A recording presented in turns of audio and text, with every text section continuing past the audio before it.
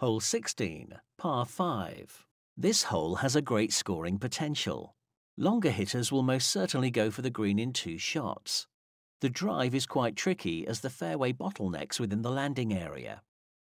Aim left of the fairway bunkers on the right side of the fairway and your ball will feed around nicely. Once in the open, you have a clear approach up to the green. This is a large green and will require an extra club as most fall short. Aim to the middle or right side, which will leave you a makeable putt.